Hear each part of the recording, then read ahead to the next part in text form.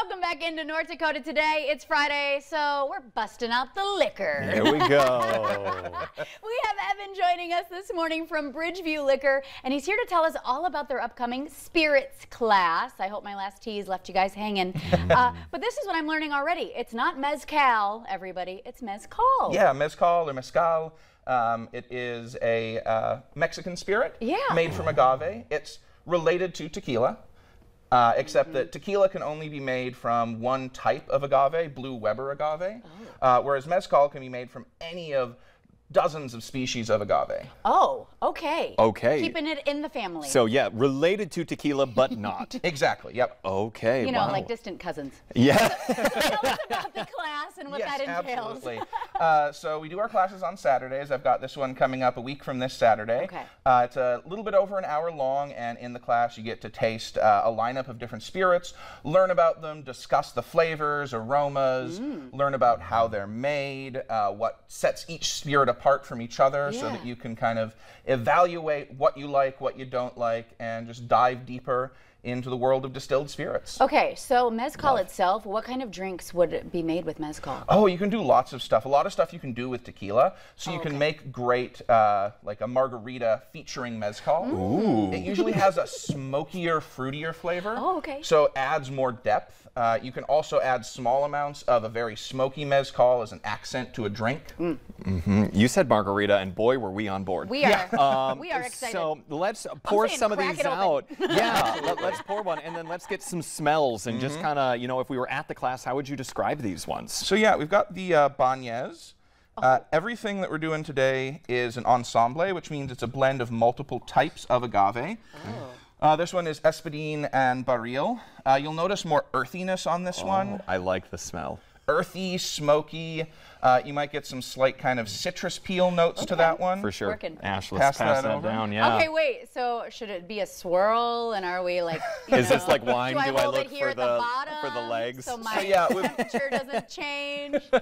Unlike with wine, you don't need to swirl it as much because of the higher alcohol content. Lord, no you don't. When you swirl a spirit like that, all you push up is the ethanol, so you get hit like that, and you go, whoa! So actually, if you Don't do anything like that, everyone. Oh, I'm going to swirl it extra. No, I'm just so glad that I could be the student that does it wrong in class. You demonstrated it perfectly. Yeah, very strong. I'm getting the hint of citrus. I loved it because, well, I like tequila, I should note. And so I liked it because sometimes you smell tequila or taste it and it's a little like, ooh, you know, it hits you a little more. And that seemed a little bit softer. Sure, absolutely. And there's a wide variety in mezcal. Some of them are very in your face and some of them are kind of gentler and softer as well. Okay, and so what's this one again that you brought? This is Bagnez. This is their Espadín Barril blend. Okay. And then this one's beautiful with our wax. What's that other one over there? So yeah, this is Mal de Amor. It translates. Love. Yeah, it actually translates to heartache. Oh. Mal de Amor. Heartache or heartburn in my life. Oh my God, same. Retweet. Retweet. So this is a blend of two slightly rarer types of agave. Jordan knows that smell really well. Too well. Absolutely. In fact, I maybe have frequented this a few times after that. Anyway. You'll find this one a bit more lifted. Yeah. There's some floral, almost wet clay is a note I get a lot with this one. So I love it, but let us pass that down. Like I said, I enjoy them all the time. These are just descriptors I've never heard for types of alcohol. Mezcal is great. It's such a complex spirit. I would say it has the widest range of different flavors you can detect in any distilled spirit. Yeah. I would say, like, in comparison, this one seemed a little softer, a little easier, like easier on the nose to smell. This one seemed a little more pungent. Absolutely. This one's much brighter, much more powerful. Bigger aromatics. Part of that's the agave. The Quiche and Tepezete are longer maturing plants, so they are more complex. Wow. And part of it's also going to be a really long, slow wild yeast fermentation. Okay, and so for this class you have coming up, not this Saturday, but the next one, Saturday, so the 29th. Do you need tickets? Do you have to sign up? How does it work? Absolutely. You can get tickets. You can look up our Facebook page and go to our events tab, or you can go straight to Eventbrite. which is the ticketing website we use.